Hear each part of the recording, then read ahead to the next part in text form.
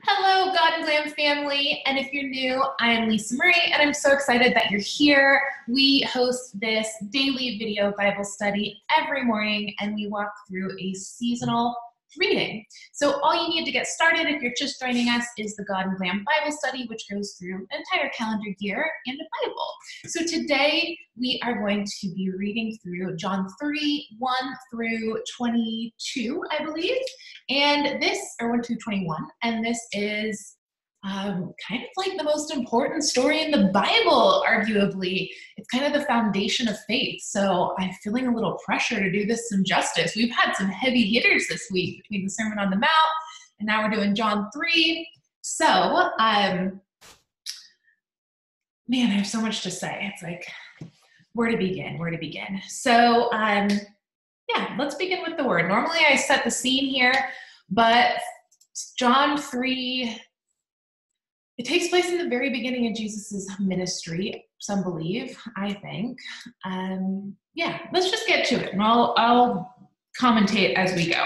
So I'm going to be switching back and forth between the Message and the NIV. So I'm going to start with the Message, I'm going to start with the NIV in chapter 3, verse 1. Now there was a Pharisee, a man named Nicodemus, who was a member of the Jewish ruling council. Okay, so we talked about this before, but just to recap, Pharisees, Sadducees, these were the Instagram influencers of the day with like 300 million followers. They were literally the original influencers from a biblical perspective. These were the people who set culture. These were the people who literally influenced the people as far as what to do, what to believe, what was right, what was wrong, literally everything. So these people were also in charge of the written word. So kind of similar to like the world of The Handmaid's Tale, which we've all been living in the Paper and Glam Book Club. The biblical people of this time, they couldn't read, right? There was no formal education. They couldn't read or write. So the Pharisees and the Sadducees were the educated elite, and they could read and write. So that meant they could read the word of God, and their job was to interpret it back to the people.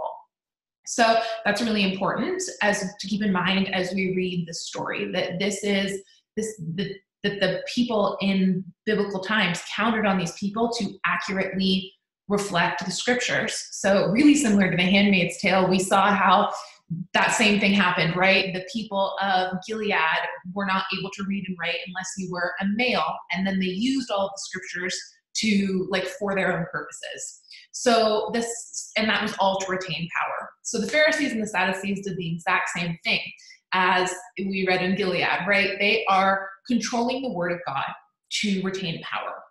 And they aren't willing to accept that Jesus is the Son of God, because that's going to limit their power, right? Then they're not in control. Then they're not the ones influencing culture. Then they're not the ones who, get to be like the people that everyone follows. So, verse 2, he came to Jesus at night and said, "Rabbi, we know that you are a teacher who has come from God, for no one could perform the signs you are doing if God were not with him." I love what the Message says. It says, no one could do all the God-pointing, God-revealing acts you do if God weren't in on it. And that's such a reminder, that line, that people should look at our lives too and say, this doesn't even make sense. Like, I can't even process this unless God is in on it, right? Like, I quote this line all the time from Kanye West, but it's, I'm not a big Kanye fan, but I love this line. He says, I've been talking to God for so long, and if you look at my life, it's God's talking back. And that is exactly what we want as Christians, right? We want our life to do the speaking. We want our life to go before us, before our words, before our message. Okay, verse 3. Jesus replied, "Very truly I tell you, no one can see the kingdom of God unless they are born again." Jesus answered, verse 4, "How can someone be born when they are old?" Nicodemus said, "Surely they cannot enter a second time into their mother's womb to be born." Jesus answered, "Very truly I tell you, no one can enter the kingdom of God unless they are born of water and spirit. Flesh gives birth to flesh, but the spirit gives birth to spirit. You should not be surprised at my saying, you must be born again." Okay, so Jesus throws down some really crazy analogy, and Nicodemus is like, wait, what? So let's break this down a little bit. And this is the great mystery of the gospel. So Jesus uses birth to speak about faith. And birth is, in a lot of ways, the most common thing in the world, right? Like, you and I are all here because we were born, right? But at the same time, that's a great mystery, right? Like, no one exactly knows how that works. I mean, we kind of do from a scientific perspective, but like, there's no one like making it work. You know what I mean? It's like we talked about with the orange tree. Like, my orange tree isn't outside being like, I need to make an orange, I need to make an orange, I need to make an orange. No, it's like, let me just take in the sun, take in stuff from the soil, and I trust the orange is going to come, right? It's the same with birth, and it's the same with faith in God, right? We don't power it ourselves. We trust that the power is working within us. So that is kind of what Jesus is saying here. And then Nicodemus totally doesn't get it. And so Jesus uses another analogy, and I just love this analogy. He says, the wind blows wherever it pleases. You hear it sound, but you cannot tell where it comes from or where it's going. So it is with everyone born of the Spirit. And the Message calls this the invisible moving the visible. And then it goes on to say, when you look at a baby, it's just that, a body you can look at and touch, but the person who takes shape within is formed by something you can't see and touch. The Spirit becomes a living spirit. So he's using this analogy of birth and using this analogy of the wind as just the most wonderful, beautiful symbol of faith, right? Like, we feel the wind, we hear the wind rustling through the trees, we feel it, we hear it like going up against our houses, right? But we can't see it, and no one knows exactly how it works. So is the life in Christ, right? We have to have, it's like that Hebrews quote, right? I think it's like Hebrews 5, right? Faith is, what is it? The evidence of things hoped for but not seen, right? Like, it is faith because we can't see it and we don't fully understand it. So faith, like birth, is the most common thing, and it's also the greatest mystery. So that's what Jesus is saying here to Nicodemus. And Nicodemus says, how can this be? And Jesus says, you are Israel's teacher, and you do not understand these things. Very truly, I tell you, we speak of what we know and we testify to what we have seen, but still you people do not accept our testimony. I have spoken to you of earthly things, and you do not believe. How then will you believe if I speak of heavenly things? And I really like the Message translation. It says, well, back to the wind. It says, you know well enough how the wind blows this way and that. You hear it rustling through the trees, but you have no idea where it comes from or where it's headed next. And then it says, he's talking about faith here, instead of facing the evidence and accepting it, you procrastinate with questions. I tell you things that are plain as the hand before your face, and you don't believe me. What use is there in telling you things you can't see, the things of God? So Jesus is basically saying to Nicodemus, like, you don't want to believe, right? You want to ask more questions. You want more proof.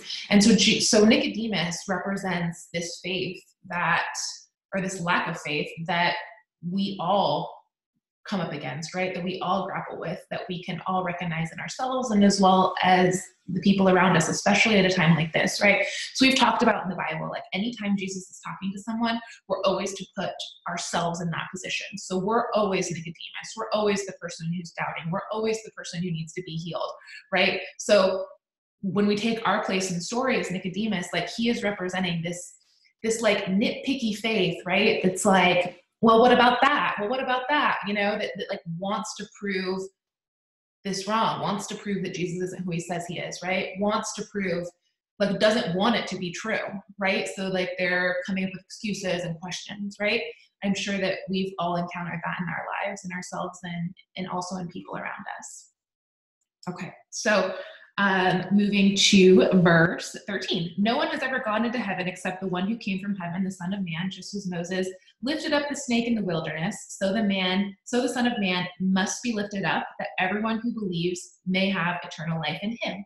So this here is a throwback to Numbers 21, when Moses lifts up this snake on the stick, right? And it has since then still been our sign of healing, right? And it's really interesting we're reading this today because we've all been seeing that symbol a lot right now, right? Because that's the symbol of doctors, healers, hospitals, all of that. And it was a good reminder for me today that God's still in charge, right? God's still on the throne, even if it doesn't look that way. Okay. Verse 16, here's the heavy hitter. For God so loved the world that he gave his one and only son, that whoever believes in him shall not perish, but have eternal life. For God did not send his son into the world to condemn the world, but to save the world through him. And so this goes back to what we were talking about yesterday and the day before with the Sermon on the Mount, right? Jesus didn't come to judge the world, he came to save it. So we're not here to judge the world and judge others or even judge ourselves. Like, we're here to redeem it. We're here to partner with God to redeem it. Whoever believes in him is not condemned, but whoever does not believe stands condemned already, because they did not believe in the name of God's one and only Son. This is the verdict. Light has come on into the world, but people love darkness instead of the light because their deeds were evil. And this is also a throwback to everything that we read in Epiphany. The symbol of Epiphany is light, right? That whole season is about seeing the light of Christ and living in the light of Christ. So this goes back to that same concept that we talked about for those 8 weeks. Everyone who does evil hates the light and will not come into the light for fear that their deeds will be exposed. But whoever lives by the truth comes into the light so that it may be seen plainly that what they have done has been done in the sight of God. And I love what the Message translation says. First, with the heavy hitter for John 3:16, it says, God didn't go to all the trouble of sending his son merely to point an accusing finger, telling the world how bad it was. He came to help, to put the world right again. Anyone who trusts in him is acquitted. Anyone who refuses to trust him has long since been under the death sentence without knowing it. This is the crisis we're in. God's light streamed into the world, but men and women everywhere ran for the darkness. They went for the darkness because they were not really interested in pleasing God. Everyone who makes a practice of doing evil, addicted to denial and illusion, hates God's light and won't come near it, fearing a painful exposure. But anyone working and living in truth and reality welcomes God's light so that the work can be seen for the God work it is. So I love this reminder here in the Message that if we want God to work in our lives, right, then our work becomes God's work, right? It's not about us anymore. But if we don't believe in God, we don't believe he's the one controlling all the things, making the sun come up, making us wake up every day, preparing all these good deeds in advance for us to do, then we get the glory, right? Then we get the notoriety. Then it's about us. And that's what Nicodemus is symbolizing, right? He didn't want to believe because then it's not him and his like bro squad of like influencers, right? It's about God. Then it's about Jesus. Then they fade into the background, right? They become less and less. He becomes more and more. Jesus becomes more and more, like we talked about yesterday. So what the word is saying here is that, like, are you willing to give God the credit, right? Like, are you willing to let God work in your life and testify that God is working in your life? Because then, he gets the credit, right? And he's going to do infinitely more than you can ask or imagine, right? Verse 3, Ephesians 3:20, but the deal is, like, we have to let him lead. We have to let him be like the wind. We have to let him be like birth. We have to let him be like springtime, right? The flowers pop up all around us and we have no control of it. We're just there. We're just along for the ride. And that's what Jesus wants us to be, right? Along for the ride. He doesn't want us to be pushing and pulling. Don't get me wrong, right? He doesn't want us to be passive, but he wants our faith to be active, but trusting in him, right? Letting him lead. And that's really what I got out of today's reading, and I have a little more for you guys. But I just want to check in and see how this is hitting you guys, see what comments are happening, check in on the recording since it froze on me a second ago before we got started. Okay, so I really love what the Jesus Bible commentary said. It had a whole page commentary here on a new birth. So this is what the Jesus Bible looks like. And I wanted to show you guys, this is really cool. It's kind of fun now that we're like getting into a different season. Like we can see like all the blue was what we did for Epiphany, because blue is the color of Epiphany.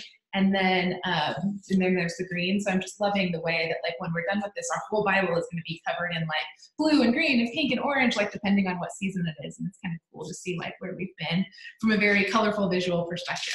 Okay, on to the Jesus Bible. So it says, when, with the help of the Holy Spirit, individuals see their own sin and need for a Savior, and when they see Jesus for all that he is and realize how deep his sacrifice was and how deep his love is, then the believer is captured by the love and beauty of Christ. When his followers see how deeply God has loved his people in Christ, then they are all inspired by their own desire for him to surrender.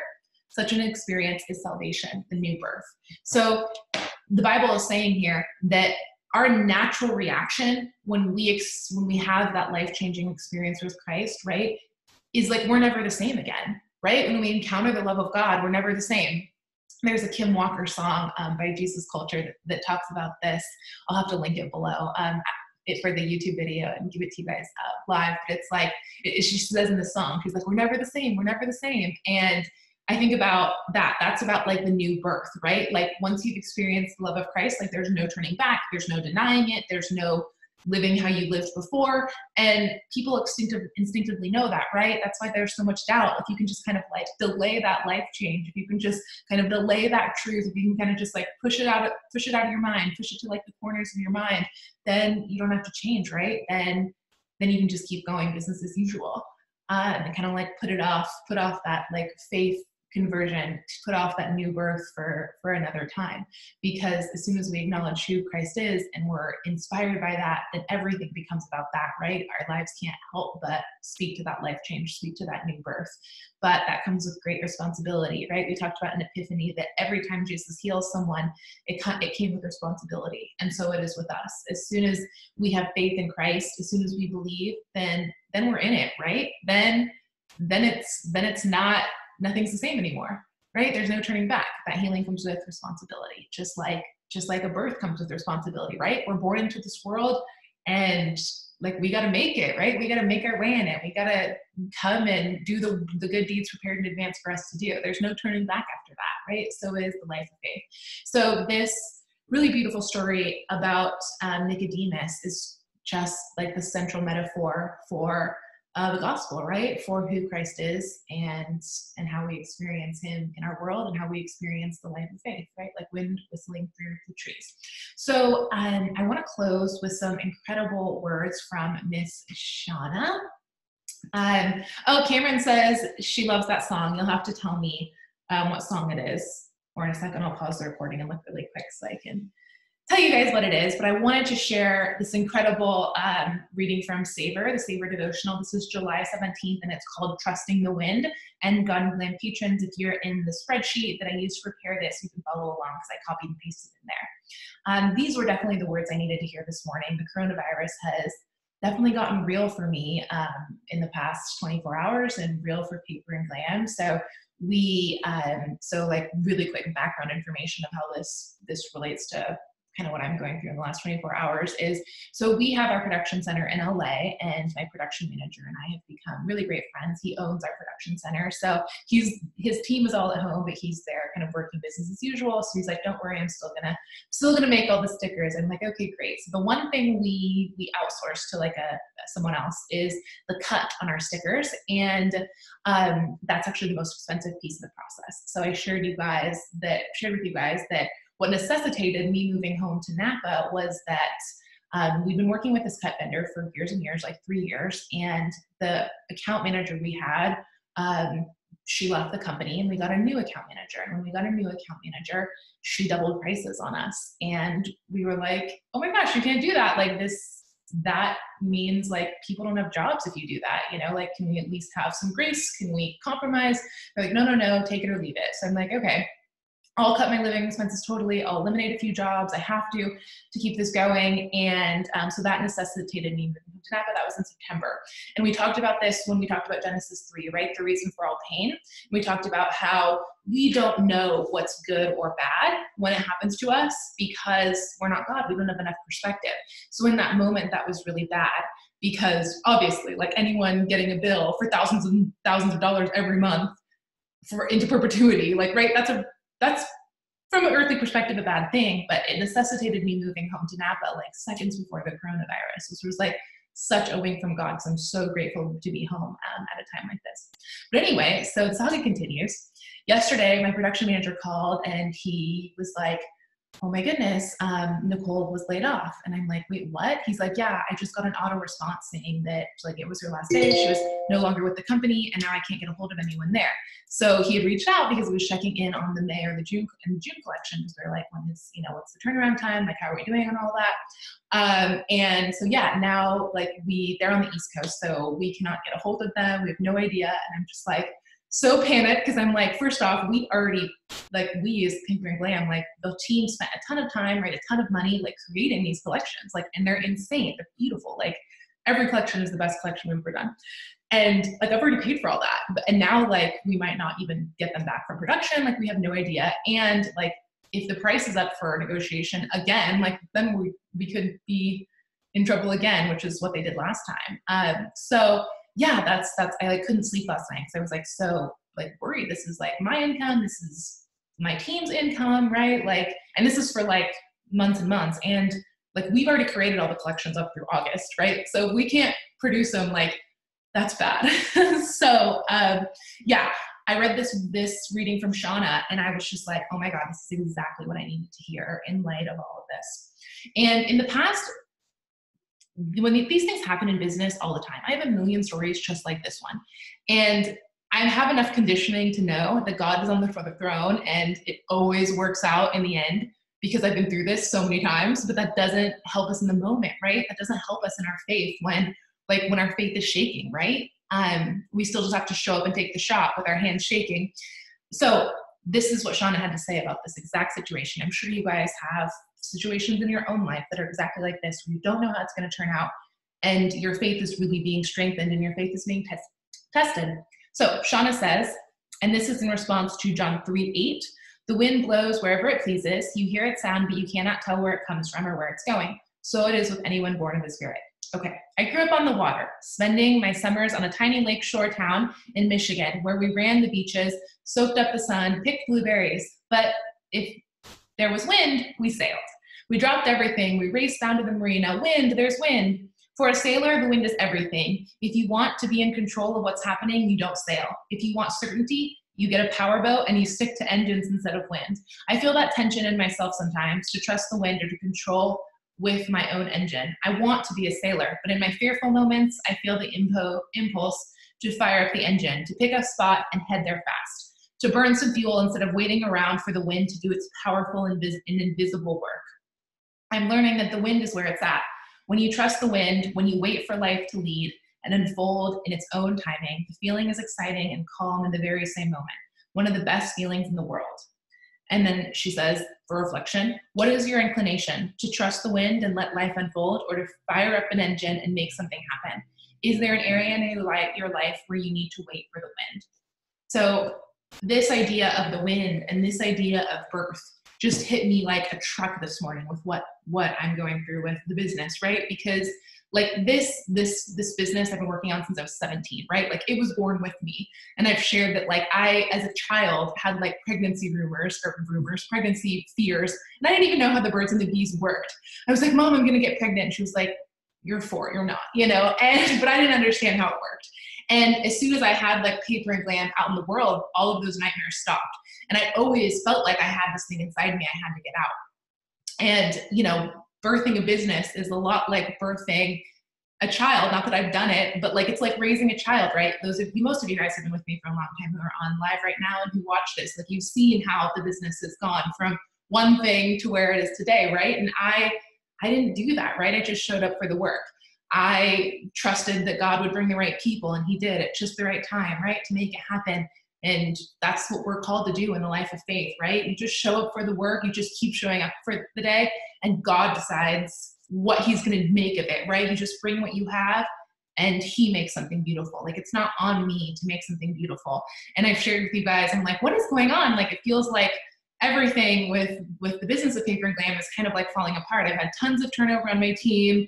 And then this production thing, I'm like, oh God, what's going on? And a lot of people are in this position, right? These things that we have thought we've built and like, we're so proud of them, like so quickly have changed, right? And we've talked about that all week, that like nothing is guaranteed. Like, we think we have this security in, whether that's a paycheck every 2 weeks, or whether that's, health security, or, we think we have the security that the world is what the world is and nothing can change, but everything can change, right? In a blink. And that's why we're all at home, right? Things change really quickly in a blink. And there's no guarantees. And that's the life of faith, right? It's the wind whistling through trees. So that's what I have for you guys today. And I'd love to hear your thoughts. And if you're struggling with anything, I'd love to pray with you. And yeah, I'm going to read some comments. Shondalyn, I was thinking about you. I was thinking about you this morning. I was like, man, I haven't seen Shondalyn in a hot minute. I hope she made it over to Zoom with us. Okay, Jen says, I have a note in my Bible that says, do I search for Jesus at night due to non-belief? Do I search for Jesus at night due to non-belief? Meaning, am I looking for him at night because I don't believe he can, hidden in secret in the night, or a faithful follower all day long?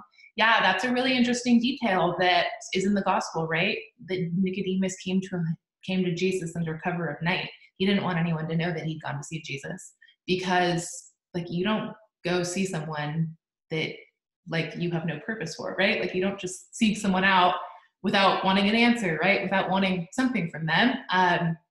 So yeah, he didn't want anyone to know that he had gone to see Jesus, because the Pharisees were telling everyone like, that guy Jesus, right? They were all making fun of him. He was like somebody you didn't want to be associated with.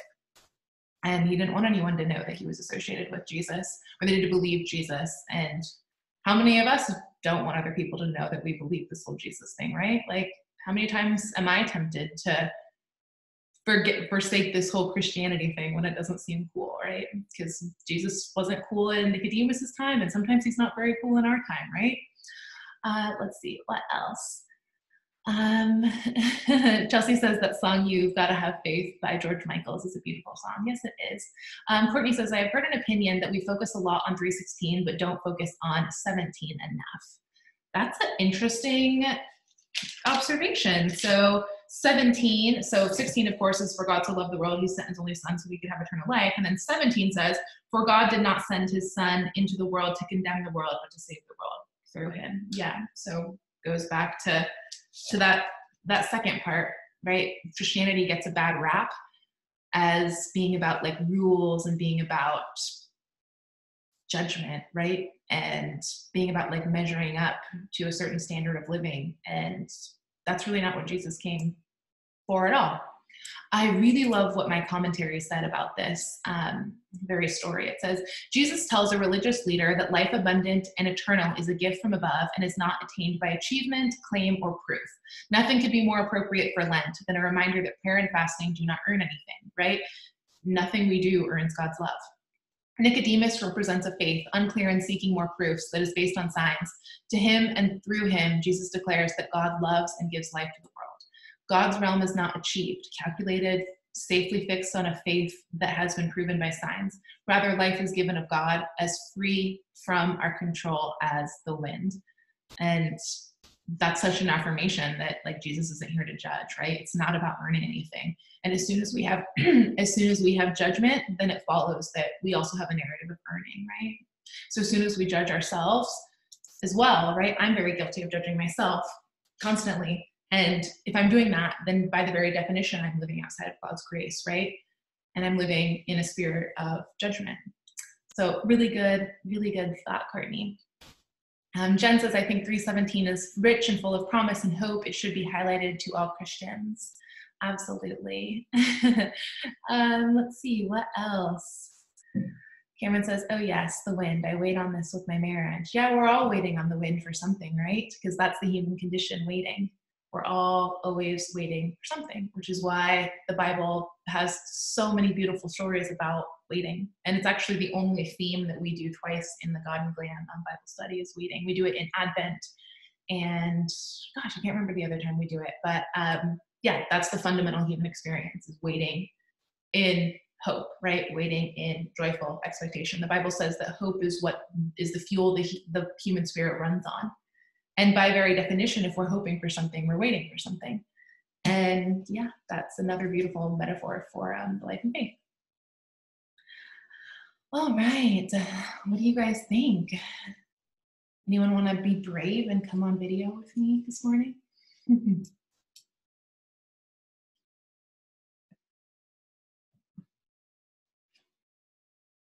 Nobody? 21 of you guys are on. That's really exciting. Oh, Leslie says, more content in the moment. More content in the moment. What do you mean, Leslie? Karen says, we sailed for 18 months. The wind comes and goes, but it always comes back. And the peace when the loud engine is turned off and all you hear is the wind in the sails and the boat moving through the water is amazing. Yeah, that's a really, really beautiful metaphor too. Like when we turn our engine off, right? Like even for the day, it's like perfect peace, right? Like when we finish the day and we can like I don't know, read a book or something, it's just like, oh, it's like that exhale feeling. And that should be life and faith, right? It should be that quiet. It should be that peace. It should be that deep, deep contentment, that deeply rooted contentment that is not based on circumstances, right? And that's something that I'm having to put my money where my mouth is right now. And I'm sure a lot of you are too. Leslie says more content is in response to Chelsea, which is up with you. So I missed that one. Sorry, you guys. Let's see. Susie says, any wind or breeze always makes me think of the Holy Spirit and The Shack. It is so meaningful to me. Yeah, one of my favorite books ever is The Shack. It's patrons, you have a PDF in the Google Drive that has links to all of my favorite books, and The Shack is on there. I think The Shack would be a really, really wonderful book to read in this time. If you need something encouraging, or you feel like you need a different perspective on who God is, yeah, it's a book that I feel like I could read over and over, and I just get something different out of it every time. And also that wind analogy also reminds me of one of my favorite movies, A Walk to Remember. Have you guys seen that Nicholas Sparks adaptation with Mandy Moore and Shane West, I think? And he says, like, love is like the wind. You can see it and you can feel it, but you can't see it. Yeah, I just love that. Okay. No other comments? If not, then I will wrap us up for today. Okay, so tomorrow we have a good one. So tomorrow is all about laying down our anxiety. Another timely reading, right? So this is Matthew 6:25 through 34, and we're going to go over at 8:30 a.m. Pacific, live on Zoom on Monday. And man, it's one of my favorite readings. So I said every month or every morning, I'm like, this is one of my favorite readings. This is such an important reading, but they all are. So with that, you guys, definitely leave me comments in the replay if you're watching the replay. I just feel like this study is just like more important and more encouraging and more timely than ever. And I'm really blessed to share kind of what's going on in my life in a way I haven't before in like real time, because I know that the Lord's going to work through it, just like he's going to work through whatever you guys are going through. And one day all these things are just stories we tell, right? There's just everything that we go through just becomes a story we tell. And that story is usually about who God is and what he's done in our life. So it's just an opportunity to experience God's grace and his saving power. So until next time, my sweet God and Glam family, give this video a thumbs up on your way out and tell someone about it for me. Okay, see you next time.